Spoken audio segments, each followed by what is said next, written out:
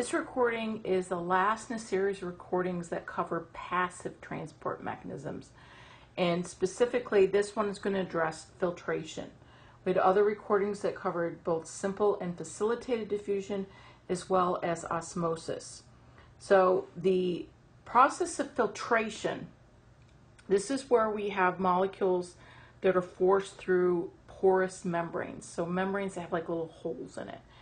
And those small molecules are actually moving because they're dissolved in water and getting forced across certain membranes.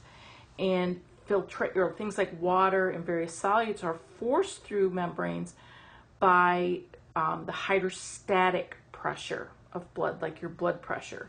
So we have a certain hydrostatic pressure, say in here, and that's going to start to force substances out.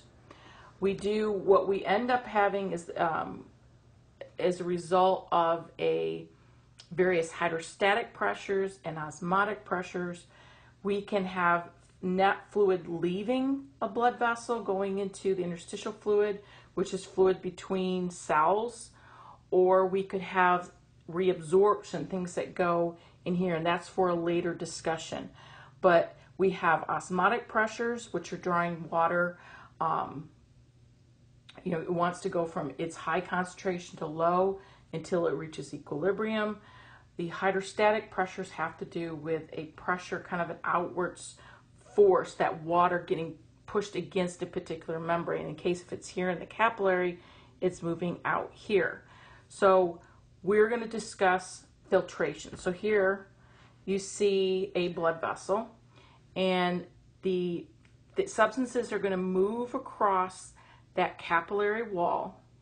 And what are things that will affect the rate of filtration?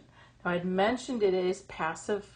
There's no energy required for it, because technically, like if you think about it, so if you've ever done this, is you can don't have to use a coffee maker to make coffee.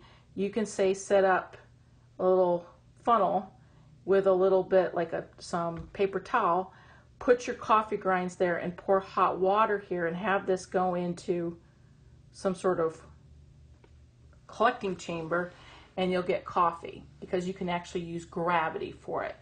Obviously, if you don't want to wait forever for that to happen, you're going to use a coffee maker, and we're going to go over why. Okay, why it would speed it up. So with filtration, the rate of transport is influenced by a couple things. So one we're going to write down is the size of the pores. And we have different types of capillaries. We have capillaries that have, not a lot of space in between the cells. We have some that with a little bit bigger space. So by influencing pore size, the greater the pore size, the greater the filtration rate. Another one would be pressure, because hydrostatic pressure can influence filtration rate. It's trying to move fluids and substances across that membrane through those pores. The greater the pressure, the greater the filtration rate. So we're going to show it to you using these examples from an experiment where they use this.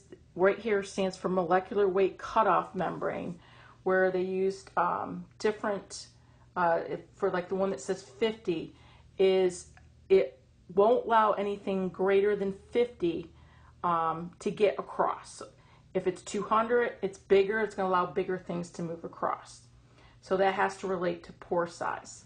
So if you just look here between 50 and 200, you'll notice that the filtration rate, if we apply the same pressure across it, notice the difference here.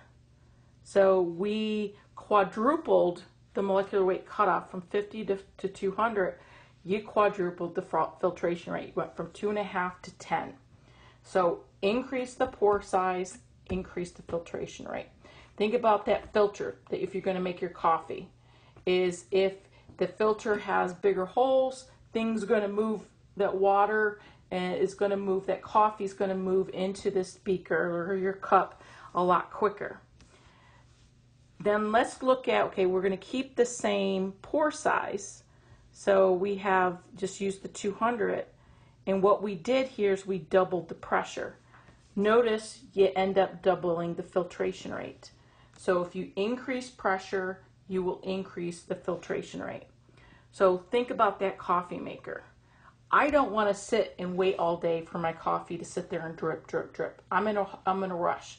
So that coffee maker is designed to kind of apply a little bit higher pressure to get that hot water through that filter, coffee filter, and get your coffee faster.